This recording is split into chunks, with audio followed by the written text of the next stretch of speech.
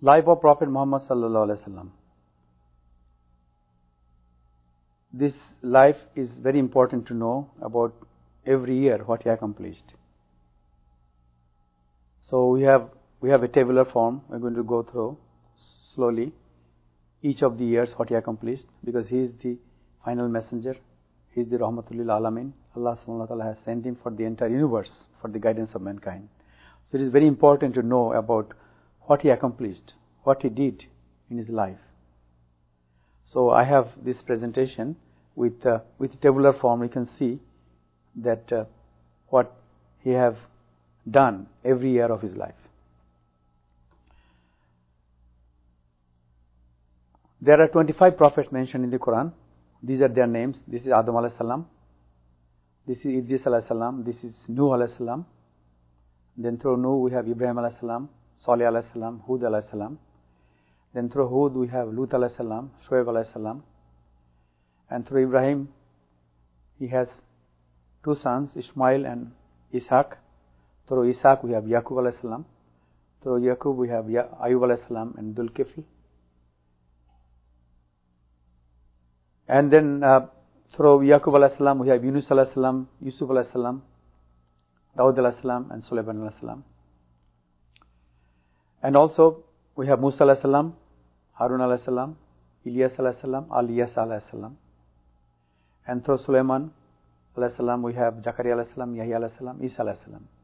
And the last connection through Ishmael alayhi salam is Muhammad sallallahu alayhi salam. These are the 25 prophets mentioned in the Quran. So we are discussing about Prophet Muhammad sallallahu alaihi wasallam's life exclusively. As you can see in the Quran, his name is mentioned 6 times directly by his name, and indirectly as messenger, as you, approximately 730 places, 697 verses. Most of the times, if you see you, most of the times, 95% of the times, it is addressed to Muhammad sallallahu alaihi wasallam. That's how we can see that how frequently Allah subhanahu wa ta'ala talked with him and revealed messages. And he visited, these are the places, Makkah, Syria, Taif. He went to Syria with his uncle at the age of 11. Then Taif, Jerusalem, Al-Aqaba, Medina, Badr, Uhud, Hudaybiyah, Khaybar, Hunayn, Tabuk, Mina, Muzdalifah and Arafat. These are the cities he visited. And today we have his grave is in Medina. So I'm going to talk briefly about each of the places plus each of the years. And this is the place of his birth in Makkah. If you go to Makkah, this is the place, not exactly these buildings or anything, but this is the actual location where Prophet Muhammad sallallahu alaihi wasallam was born. And he used to meditate. This is Mount Hira. And inside the Mount Hira we have Cave Hira on the right side. That is the place Prophet Muhammad sallallahu alaihi wasallam used to meditate. He used to go over there and spend hours, days even, together to meditate, to think about Allah subhanahu wa ta'ala, and asking for help, asking for prayer.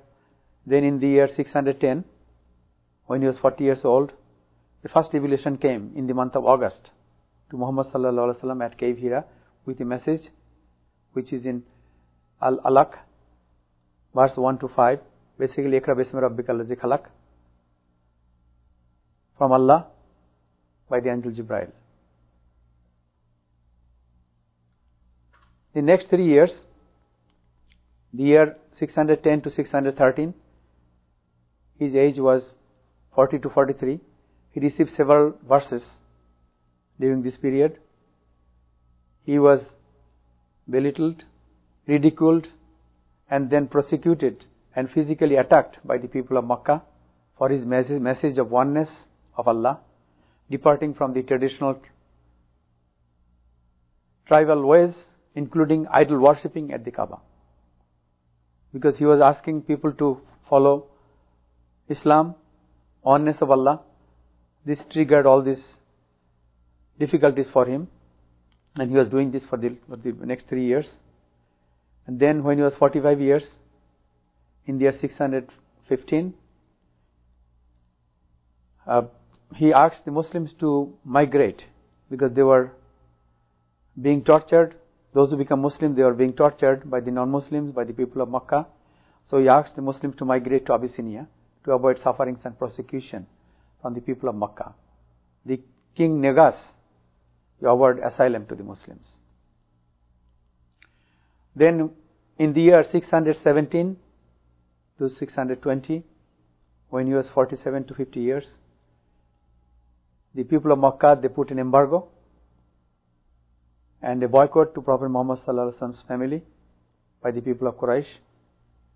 They put him in an area where they could not have any access of anything, no food, no water, all these kind of difficulties they had to face for 3 years with a lot of difficulties. In the next year, 630, when he was 60 years, many important events took place. As you can see, Abu Qatada expedition took place in January. The victory of Makkah took place in January. The Prophet ﷺ entered Makkah with 10,000 Muslims as followers without any bloodshed. The Makkans joined the Muslims after they saw no revenge and or retaliation. Rather, he announced general amnesty to all the enemies and treated the enemies of the city with generosity. He forgave everybody. When this thing happened, many non-Muslims who didn't hesitate before, they accepted Islam. And Muhammad sallallahu alaihi wasallam went inside the Kaaba, the house of Allah, where there are dolls, and he removed all those dolls, cleaned the house of Allah, and make it the prayer place, around the prayer place, and tawaf for Muslims till the last day of this world. So that took place in that year. And then there are several other small expeditions took place. Nakhla expedition, Khalid bin Walid took place in January. Sawab Banu Hudayl expedition took place in January. Al-Mashal Saad bin Jaid expedition took place in January. Banu Jadhima Khalid bin Al-Walid expedition took place in February. Hunayn expedition took place with Prophet sallallahu alaihi wasallam in the month of February. At-Taif expedition took place in February. The Prophet sallallahu alaihi wasallam's only son, Ibrahim alayhi salam, was born in the month of March. And Banu Tamim expedition took place in the month of May. Tabala expedition took place in the month of June. Dahak al-Kilabi expedition took place in July. Jeddah expedition took place in August. Ali bin Abi Talib expedition took place in the month of August. Al-Asadi expedition took place also in August.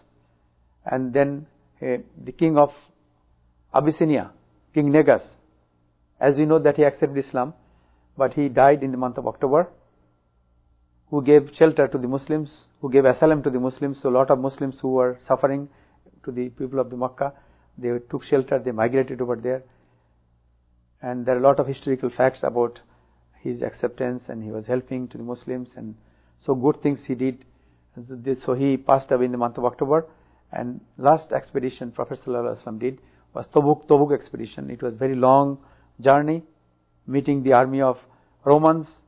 It took 3 months from October, November, December. It was very hot and very hard, difficult. A lot of hardships were involved. And that is the journey Prophet ﷺ personally participated and traveled. No war took place. They actually went and came back. But by their going, alhamdulillah, a lot of good things happened. A lot of areas, countries, tribes accepted Islam. So this is the last year, in the year 632, when the Prophet ﷺ crossed 62 years. In the month of June, Prophet ﷺ passed away. He was buried in the mosque in Medina. So these are some of his major contributions in his life during the last 10 years. He destroyed the idolatry in Arabia. He raised the status of women to complete legal equality with men. He stopped drunkenness and immorality in the society. He made people live with faith, sincerity and honesty. He transformed the nation from the ignorance of darkness into fully knowledgeable societies.